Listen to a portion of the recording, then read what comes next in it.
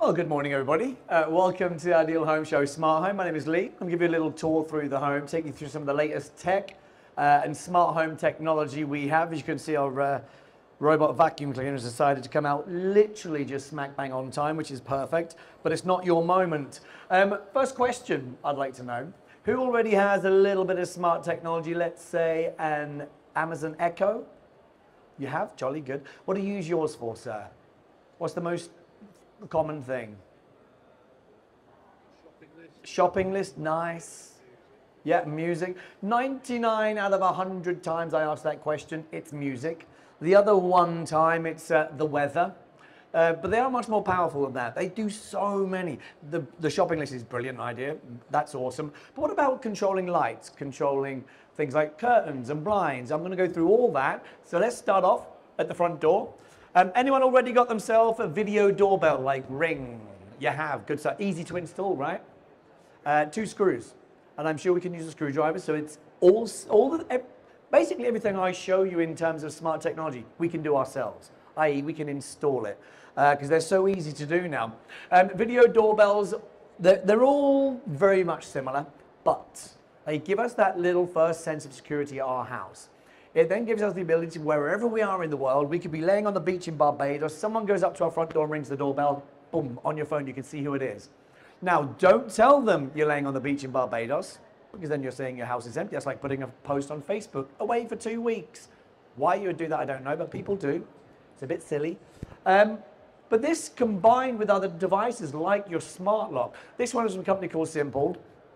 Using your video doorbell and a smart lock, you can grant people access to your house from anywhere in the world. So if you are laying on the beach in Barbados and let's say your dog walker was going around, you know, you can let them in. Give them a code, a one-time code. Once they've used that code, it's expired. There are some smart locks which enable you to give windows of opportunity to certain codes. So for example, if you did have a dog walker that came to your house Monday to Friday between 1 p.m. and 2 p.m., then his code or her only works in that period. Now there's also the ability to have thumbprint recognition like this door lock from Simple. I just simply hold the door handle, it'll recognize my thumb and in you go. Now everyone in the house can be registered, which means you can also see when people came to the house. So when the husband says he was back at 11 o'clock last night from the pub, was he? No, 1:15 in the morning. But also, let's say for example you had an elderly relative that couldn't just keep getting up and answering the door because someone's ringing the doorbell to flog them some tea towels or something. They can see it from their tablet or their smartphone from their armchair. There's no need to serve their Coronation Street. They can carry on watching that and answer the door from the armchair. And if they then want, they can grant access to that person whilst they've got a smart lock. Or you can have it come through to your phone. So then you can vet who is coming and going and see who's coming and going. Has the carers been? Have the cleaners been? Has the dog walker been? You know, all these things can be done simply by having a video doorbell and a smart lock to your house. And to be honest, and now I'm going to give them the benefit of the doubt. I have one of these, and I got the first ever Ring version, which is going back 5, 6, 7 years now, something like that. It's gone so quick. And I noticed a few times that how rude. A few people walked up my pathway, clocked the door, turned around and walked away. Now, one of 2 things happened there. Either they saw the video doorbell and went, oh, they've got a video doorbell, can't rob this house, or they noticed the number on the door was the wrong one and walked away. It's one or the other. I would like to give them the benefit of the doubt. It was the wrong house number, but who knows? I have got everything literally automated in my house. Smart locks, video doorbells, CCTV cameras. These are even easier to install now because usually, back in the day, we'd have to have wires running everywhere. All these connected via Wi-Fi. You know, so no more cabling them in all around the house anymore. And again, have a look what's going on when you're away. You know, have it alert you that there is movement because there really shouldn't be movement down the side of your house whilst you're away, or in your garage, or in your shed. You know, if you want to have an alert come up on your phone if there's movement, you can then have a look, see who's there, and then obviously call the police or, I don't know, tell them to get out. So these are really good. These are from a company called Eufy. Eufy has a massive range. Like, it's really good now. Their range is phenomenal. Even the vacuum cleaner is from Eufy, but we'll get there in a moment. Let's talk home fitness. Home fitness, it isn't necessary now, because before you used to have these big gyms with all these heavy weights. Not anymore. I've got 3 exercise gyms to show you to have in your home. One is the Echelon Mirror. This is the way to see your personal trainer in front of you and yourself. So that way you can do like a full-on HIIT workout in the privacy of your own home with your own personal trainer. There's also the Vitruvian workout deck. This is resistance training. So you could do a workout with your tablet or your TV in front of you, and you could select your program, the one you want, the exercise you want to do, and the deck will adjust accordingly. So if it was saying you're doing a 10-kilo dumbbell curl, you'll be doing a 10-kilo dumbbell curl. It could be 20 kilos. It will adjust automatically. I do also have a third gym, but this one you could fit in the palm of your hand, but I will show you that very soon. Let's move over into my kitchen here. I've got so many items here in the kitchen. You're more than welcome afterwards to come up, have a look around. But I want to drag your eyes over here to my Blanco Smart Tap. Now, Smart Taps, especially just the ones that dispense boiling water.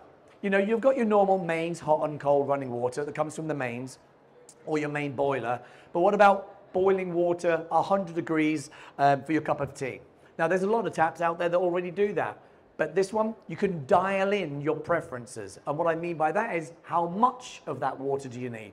So instead of having to press start and stop, you dial in, I want 250 ml of 100 degrees water. Hold your cup underneath, hit the go button, that's 200 ml. Dispense. You don't need to measure it out. Now also, if you're doing cooking and you want X amount of water, still water of course, but filtered, again, dial it in. Do you want 1 litre of water? Absolutely, dial in 1 litre, hit the go button, and that's 1 litre of filtered fresh still water. So you don't have to worry about that anymore. There's also some pre-programmed functions in case you want sparkling water, but also how sparkling. We all have a little preference. Now, do you want it 10% sparkling or do you want it full-on sparkling? Again, how much of a volume? Maybe you've got a gym bottle that's 440 ml and you want sparkling water that's kind of like 20%, but you want it 440 ml, chilled, filtered. No problem, program it in on the app, dial it in on the tap, and away you go. Really clever. Now, the Ideal Home Show has been around for, something like 120 years, a long time. This is my 22nd year of the Ideal Home Show, and it always excites me to have something first of, always launching. Like the microwave oven was launched here at the Ideal Home Show for the very first time many, many, many moons ago, and I wasn't here for that. I'm not that old. But LG assembled this specifically for us here at the Ideal Home Show. It's the only one on display in the world. It's this fridge. A fridge freezer called Mood Up. It gives us the ability now to reflect some nice colors and lights within our kitchen. It's got Bluetooth built in, Wi-Fi built in, a speaker built in, and you can change the colors whatever you like. They say a fridge will last us about 17 years.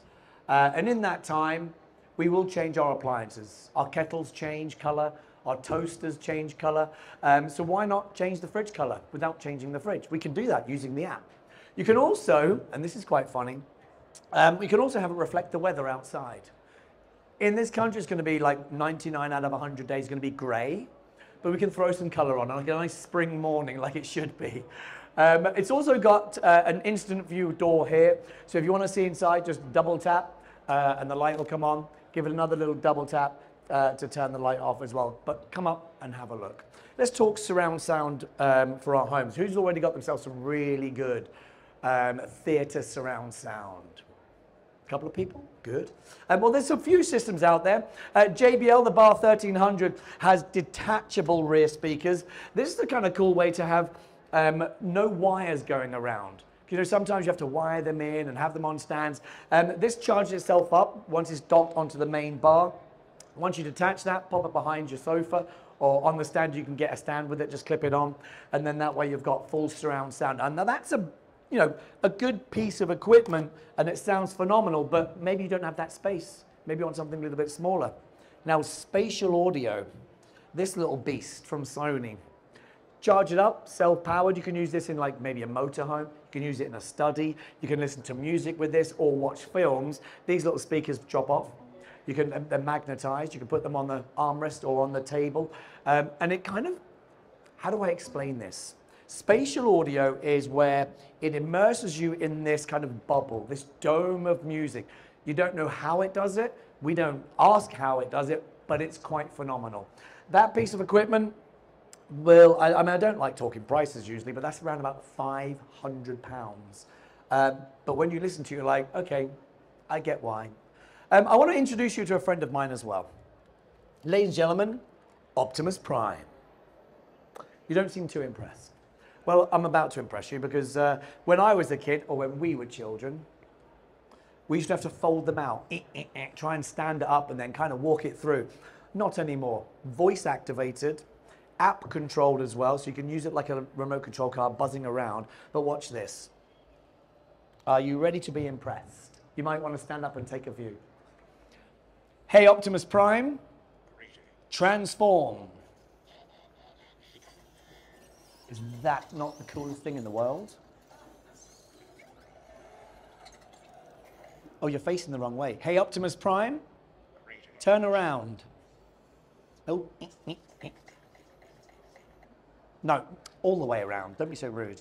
There you go. Oh, what's his arch enemy's name? Oh, Megatron. Shh. Don't answer. Yeah, you like Megatron, don't you? He doesn't. Watch. Hey, Optimus Prime. Megatron. Ah.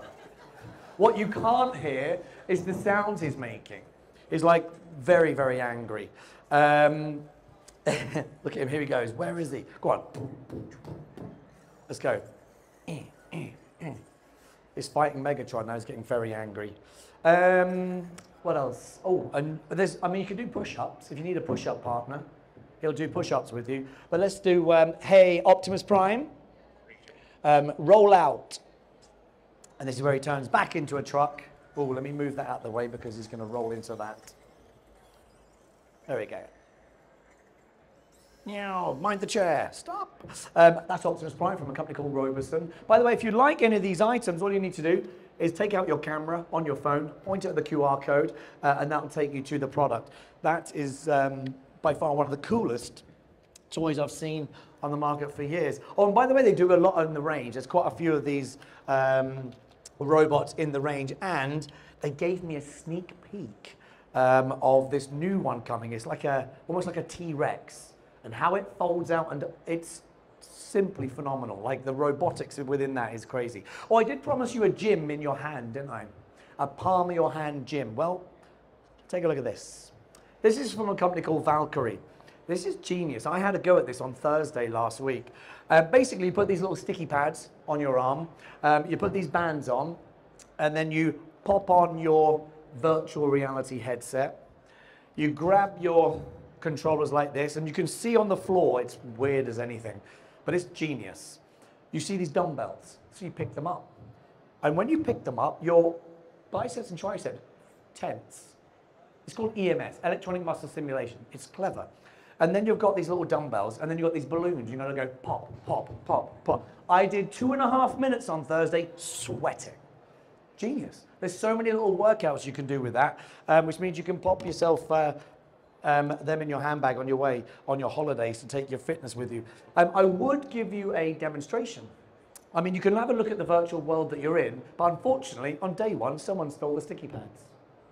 They're useless, utterly useless in anything else, which is bizarre. Now, where's my iPad? Over here. Let me grab my iPad because I want to show you something else as well. I've got loads to show you. If you have any questions, by the way, do throw your hands in the air. Take a look at the art on the back wall. This is from a company called V-Unite. This is a way of displaying your favorite photos, your holiday pictures, anything like that, simply by swiping on the app, as you can see. Go through all those lovely pictures. Now, here's the thing. You can gain yourself some brownie points. And I mean that because when the mother-in-law comes around, you can put her photo up. She's like, oh, it's cute. They got a picture of me. Where is she? Nope, not her. Definitely not her. Oh, there she is. You know, only kidding.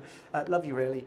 So you can display, and obviously I can change the one on the left as well. I can go through the art on there. You can have these in portrait, landscape, different sizes. Don't be fooled, by the way, they are powered by the mains. It's just that our team that built the stand put a hole in this wall. So they're not battery powered or anything, they are mains powered. Brilliant way of having art around the house as well. Let's talk let's talk vacuum cleaners first before I move on. Anyone already got themselves a smart robot vacuum cleaner? Just one person? Now, I had a person the other day on, what are we on now? We're on Tuesday today, aren't we? I think it was on Sunday. They came and went, oh, they're frightfully expensive. Well, no, they are. This one is going to pack a punch of around £700-800. But let me ask you this. How much do you value your hour? If you value your hour at £20 an hour and you vacuum how many hours a week?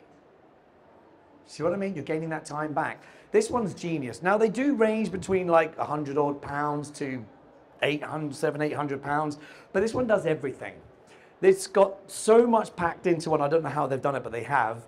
It's on the charging back here. You've got a vacuum bag, so it empties itself. So you don't need to empty the vacuum cleaner. It comes up and empties itself.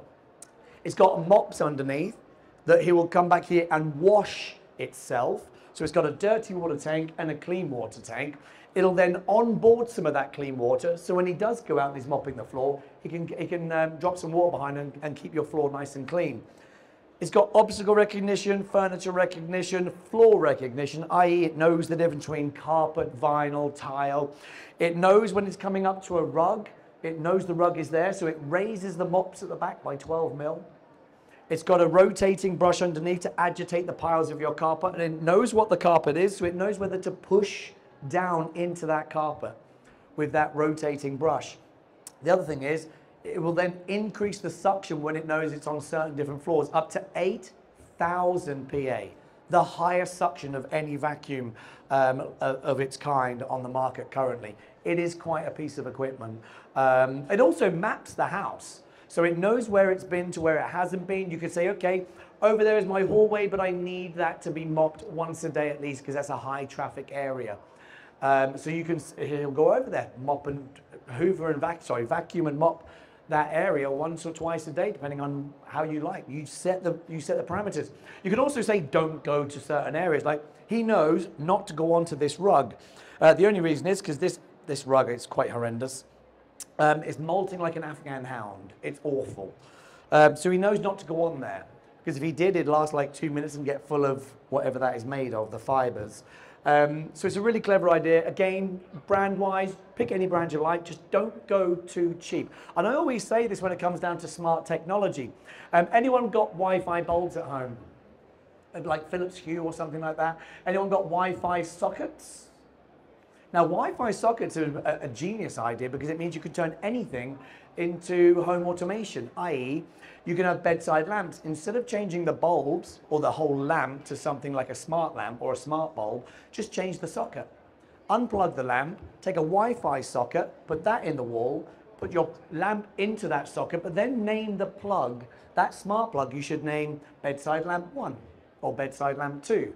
Then when you connect that to your smart home assistant, i.e. Google Home or your Echo or Alexa, you could then say, Echo, turn the bedside lamp 1 on. Lamp goes on. Echo, turn the bedside lamp 1 off. Or Echo, turn all the house lights off. And off they go. You haven't changed the bulb or the lamp, you've just named that socket bedside lamp 1. And you could use that for, let's say, a portable heater, one of them little radiator heaters. If you're on your way home from, in the winter when it's cold, and you want to turn that little heater on so it's warm when you get home, turn it on. You can use things like Hive, Nest for your central heating. And then you can combine all these things together. Smart curtains and blinds. Anyone got themselves smart curtains or smart blinds? Electric ones? No? I'll tell you something, easy to install. Only because I did my own. And bear in mind, I'm not very good at what would you call it, DIY by any stretch of the imagination, but I can use a screwdriver. And I went to that, okay, I'm not a fan of this store because you need GPS just to get around it, but IKEA do incredibly good smart blinds. You've got a company called Blinds to Go. They're really good, apart from their app is a little bit unstable in my opinion.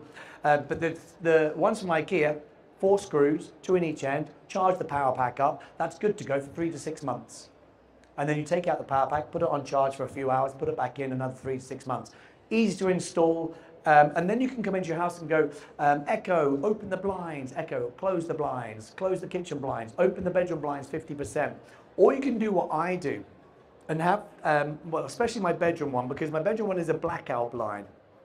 So at 7 o'clock in the morning, it slowly starts coming up, 5%, 5%, 5%, 5%, 5%. By 8 o'clock, it's all the way up and the sunlight's coming in. So that means you're waking yourself up gradually instead of your alarm going, waking you up and you're like, oh, where am I? So it's a really nice way to, oh, and also when you're away, like I'm away from my home a lot with this kind of work, but what I do is I have my house set on away mode and then everything goes into automation. So in the morning, my blinds open, not all of them at the same time because that just looks weird if someone's watching, but they do all open. And in the evening, some lights come on and off throughout the house. Blinds will close themselves partly and then fully. So if someone was watching my house while I'm away, it looks like I'm home. You know, I've got alerts on certain cameras. If they have any motion, I get an alert. If I leave the house because of my geofencing and I've left the window open, bing, I'll have an alert on my phone, you've left the window open. So then I know. Curtain-wise, maybe you already have, like we have here at the Ideal Home Show, very expensive curtains. We haven't spared the budget here. But you don't want to get rid of your curtains or the curtain pole. So you don't need to go to IKEA and buy a whole new electric version. All you need is SwitchBot. Just behind here, you've got the SwitchBot curtain rail. So that clips onto your original rail and draws and opens the curtains. Now you can do this with the app. If I just click, where are we? Open. Or if you connect that via your Home Assistant, you can just say, Echo, open the curtains. And the curtains will start to open themselves. And you've changed nothing. You haven't changed.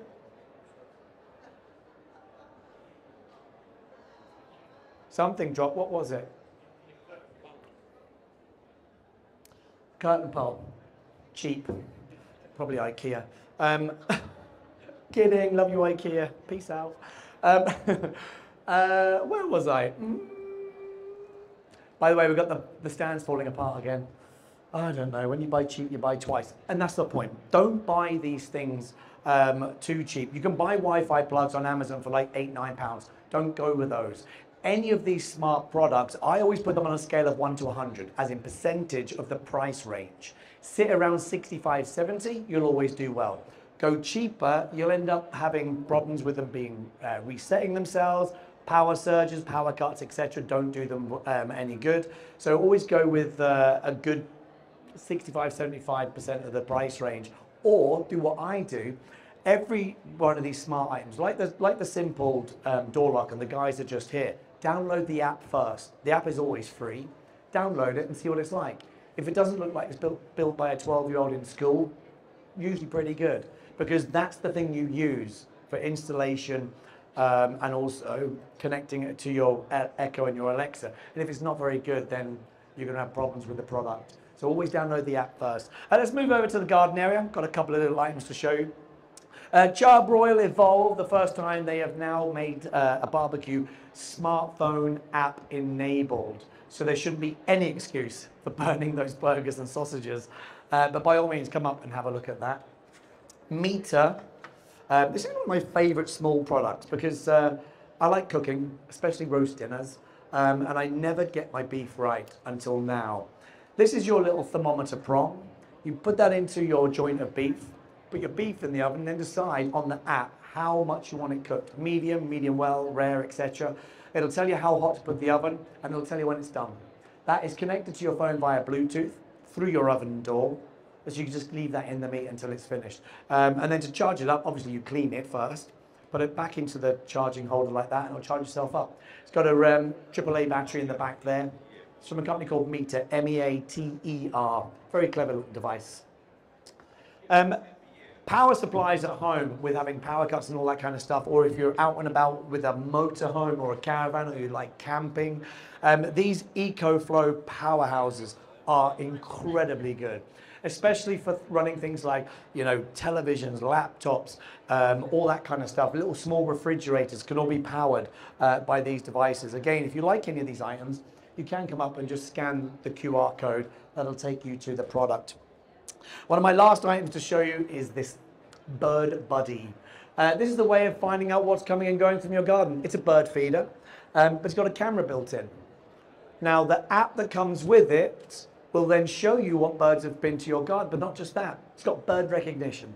It knows what birds are coming.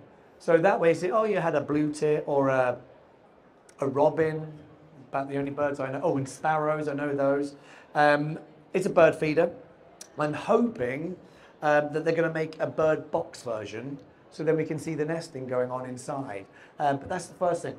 And it's also, well, this one has the solar panel, so you don't have to keep taking the camera out to charge it up. That also joins to this like global bird buddy community.